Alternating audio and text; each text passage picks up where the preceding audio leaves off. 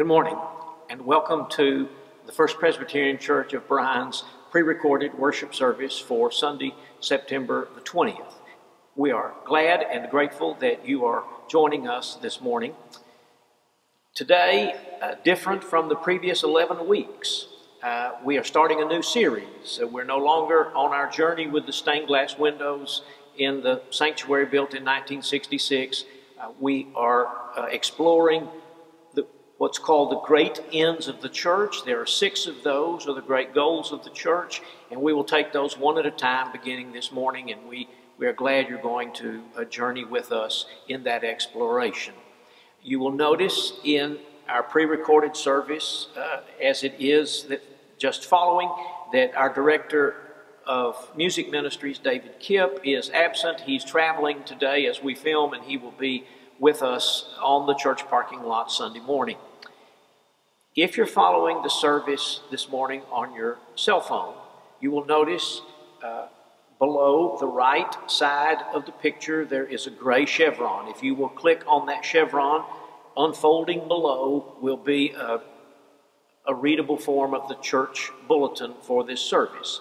If you are following on a computer, you will move over and look down to the left side, and about 3 lines down there are the words "Show More."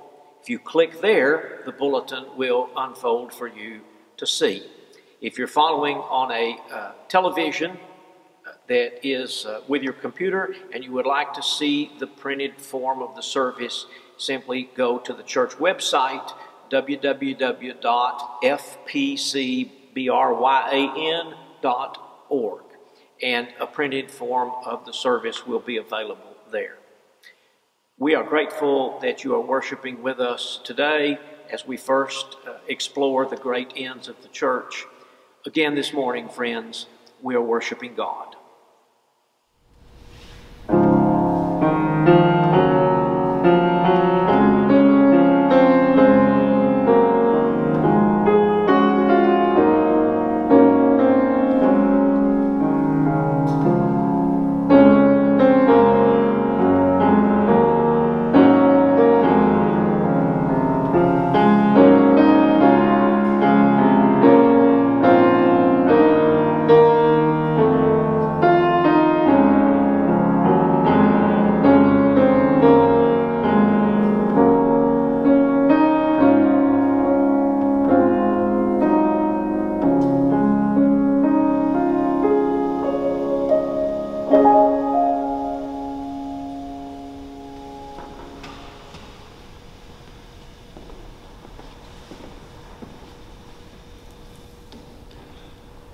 We welcome you to our worship today, and we find in the book of the prophet Isaiah, chapter 52, verse 7, we find these words: "How beautiful upon the mountains are the feet of the messenger, who announces peace, who brings good news, who announces salvation, and says, your God reigns as sovereign." Let us join together in the singing of hymn 462, "I'd Love to Tell the Story."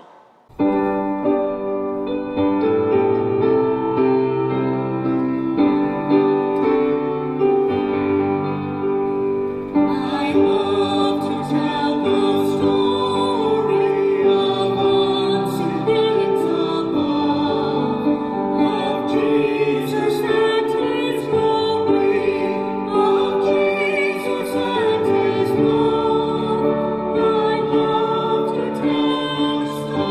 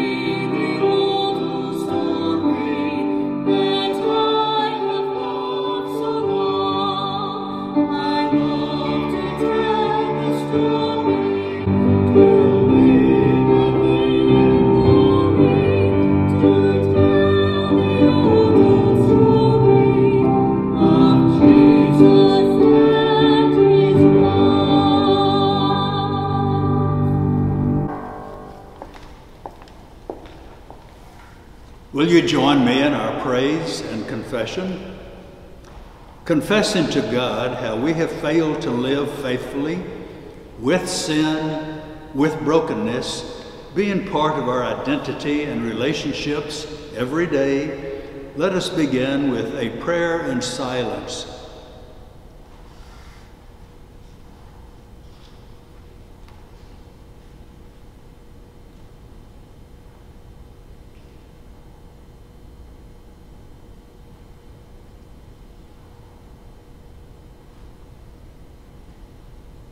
May we pray together. O gracious and ever-present One, we can list our failings and our offenses in relation to you and to others, and still never remember them completely. Forgive us, though, of all our sin.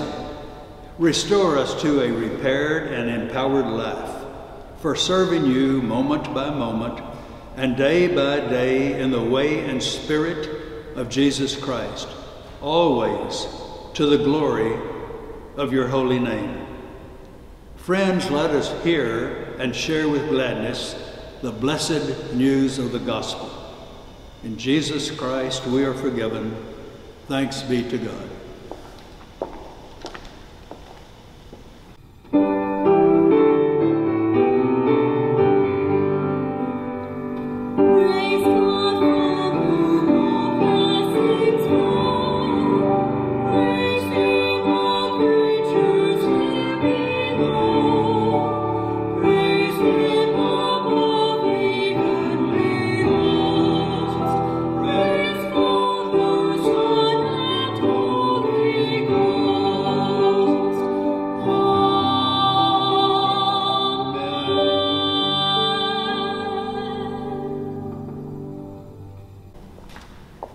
Let us now hear the Word of God, a reading from the letter to the Romans by Paul, chapter 10, verse 14.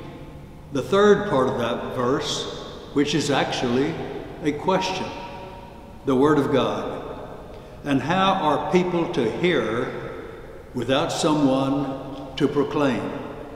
And may I repeat that? And how are people to hear without someone to proclaim? This is the word of the Lord. Thanks be to God.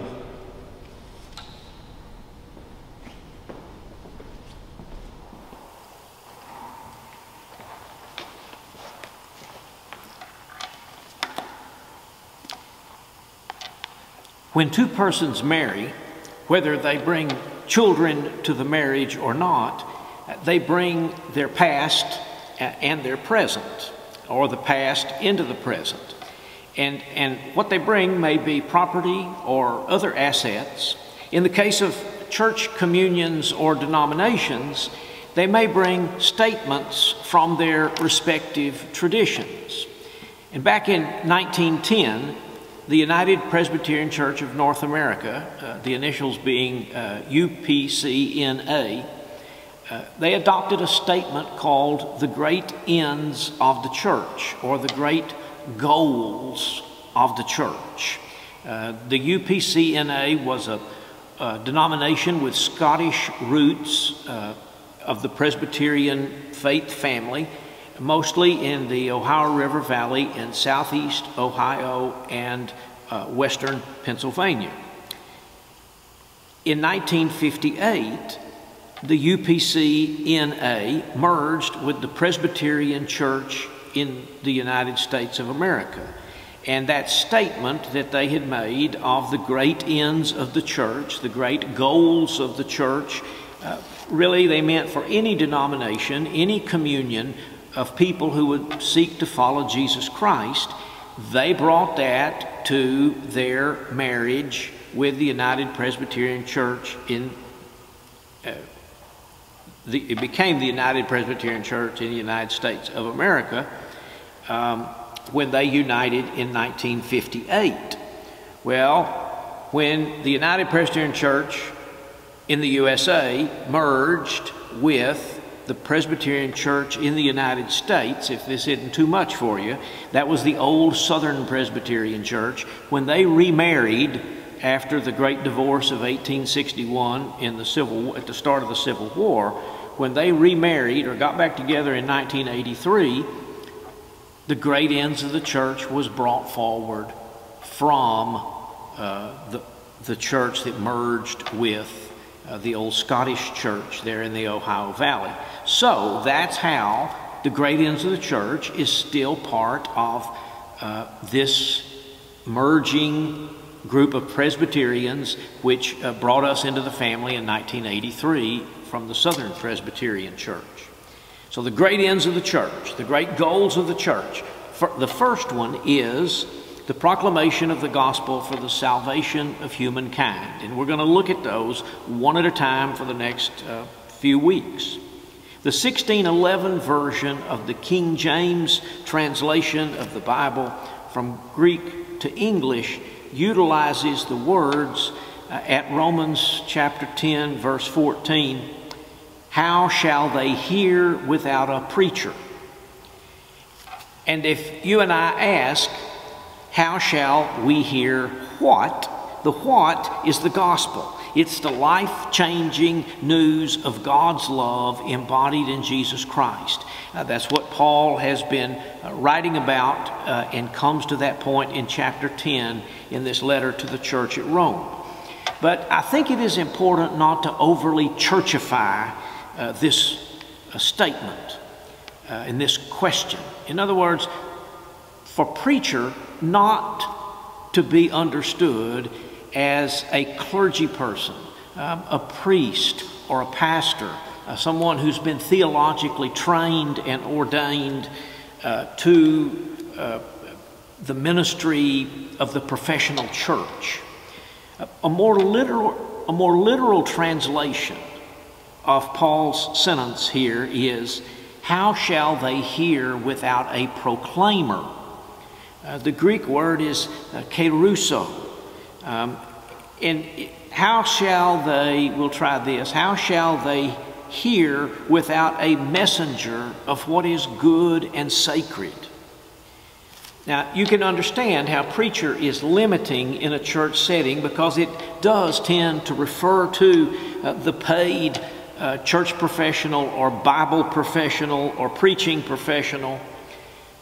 When I served in the second half of the 1980s and the first half of the 1990s as the pastor of First Presbyterian Church in Henderson, Texas, there in East Texas, Oscar Orr and Max Reinbach used to call me preacher. That's all they ever called me, was preacher. Oscar was probably 45 years older than I was, and he called me preacher until the day he died.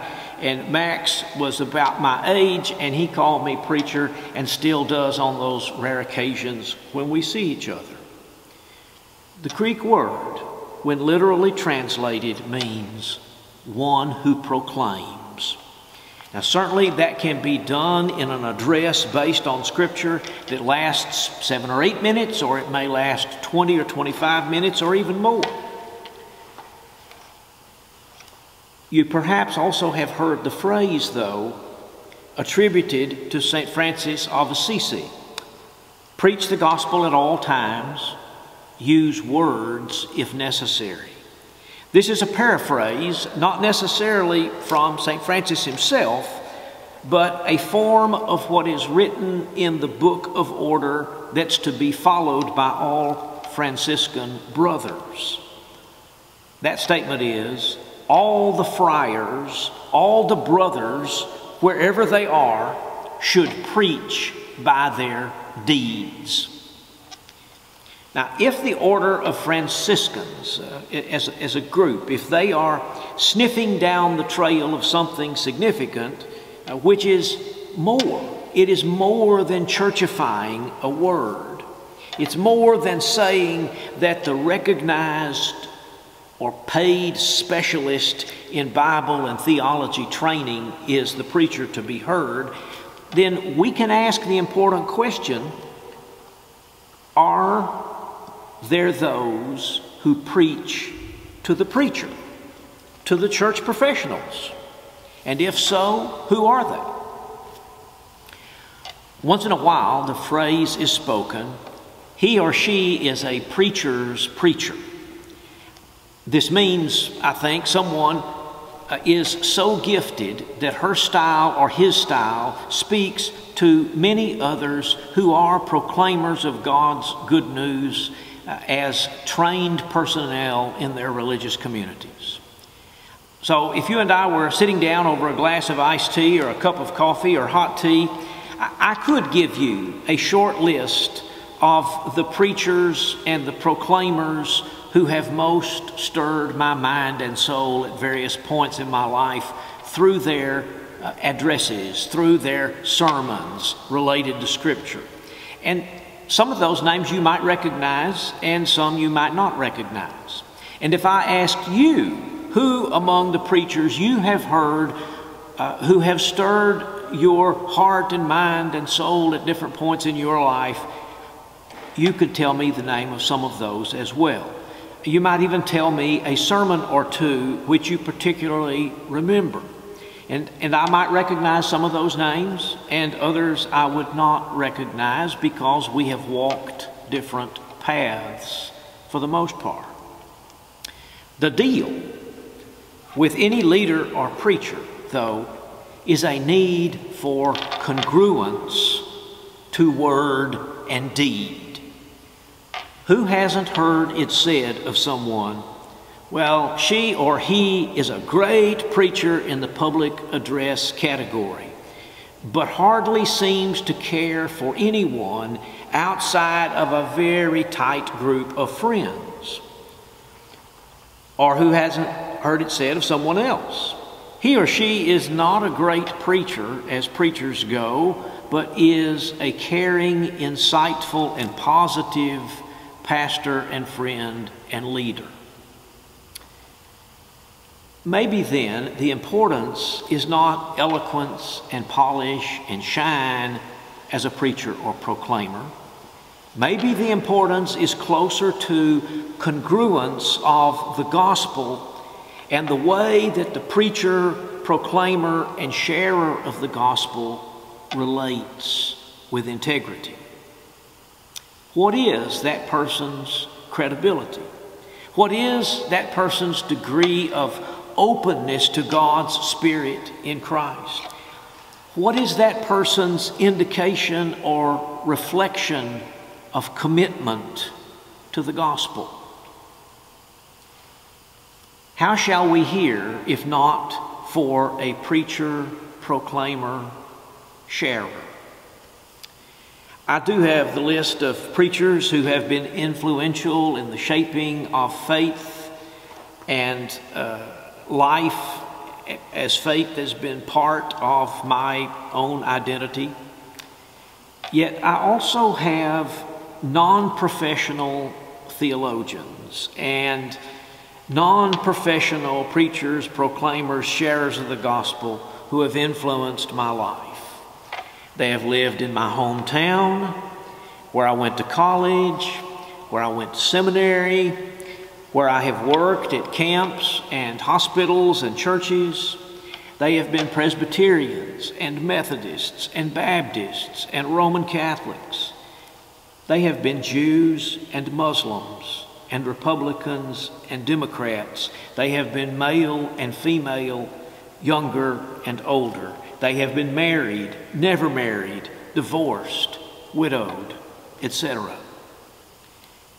Every time such proclaimers of God's good news have influenced me, I have seen the spirit and manner of Jesus evident in their relationships with me and their relationships with others, whether Jesus' name was ever mentioned or not. They have each encouraged and shaped and molded my journey in faith and hope and love and study and service. Not one of them has pronounced me finished or complete. In fact, more than one of those has said to me at some point, "Foot, you've got to put more thought into that. You've got to expand your perspective on that. You've got a ways to go in the growth that you need to accomplish, and they have been correct. So the answer to the question, who preaches to the preacher, is you do. You and others. Even as non-professionally degreed preachers, proclaimers, and sharers of the gospel, you embody God's grace alive in you in such a way that someone else sees the manner and spirit of God's gospel in you. Someone else sees in you the liberating good news embodied in Jesus Christ, even when Jesus' name is never mentioned. Remember Abraham Lincoln's concluding words during his first inaugural address, March 4th, 1861, 1 month before the beginning of the Civil War. As citizens of a single nation, we are not enemies, but friends. We must not be enemies. Though passion may have strained, it must not break our bonds of affection. The mystic cords of memory, stretching from every battlefield and patriot grave to every living heart and hearthstone over this broad land, will yet swell with the chorus of the Union when those cords of memory are once again touched, as surely they will be by the better angels of our nature. Friends, Paul was not a heavenly angel as such. He was not a celestial messenger come to earth to leave a message, beginning with the church members at Rome with this letter. Paul was, as you are and as I am, a preacher and proclaimer and sharer of the manner and spirit of Jesus Christ. So whatever our differences of background, opinion, and preference, the better angels of our nature are the qualities that God has placed within us. We cannot hear except as God helps us to hear through one another. Who preaches, proclaims, and shares the manner and spirit of Jesus Christ with any given preacher or anyone else? You do, and I do, as Paul and his associates did long before us. Pray God to keep helping us hear the proclaiming and the sharing of the gospel through one another. Preachers, proclaimers, and sharers, as God has equipped each of us always to be. All honor and praise be to God.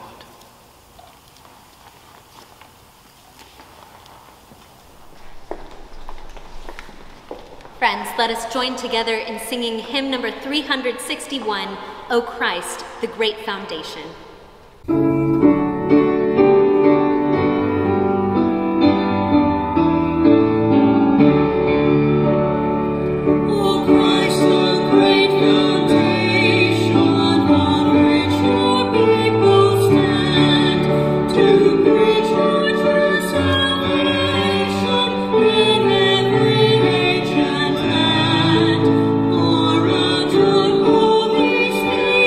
Spirit, to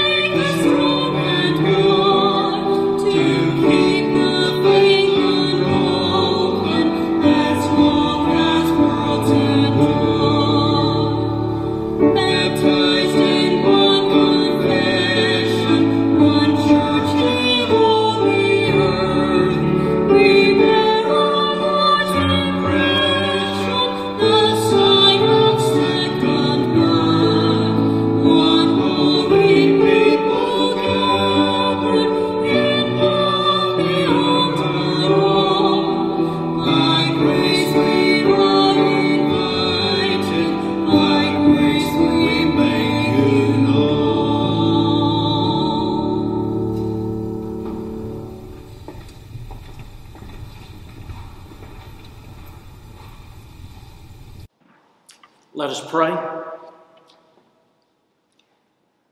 O one upon the throne of the universe, outpouring your very self in redeeming love among persons of all backgrounds and in all times and places, receive our thanks for your gifts in abundance and for abundant life.